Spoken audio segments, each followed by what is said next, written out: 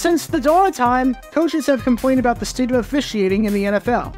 Case in point, this 1955 game between the Pittsburgh Steelers and the Los Angeles Rams. On the second to last play of the game, with the Steelers leading 26-24, Richie McCabe, number 24, got called for unnecessary roughness for his attempt to keep the Rams wide receiver, Bob Boyd, down. Keep in mind that back in 1955, a player had to be pinned to the ground for it to be a tackle. There was no such thing as down by contact, as it was a lot like rugby.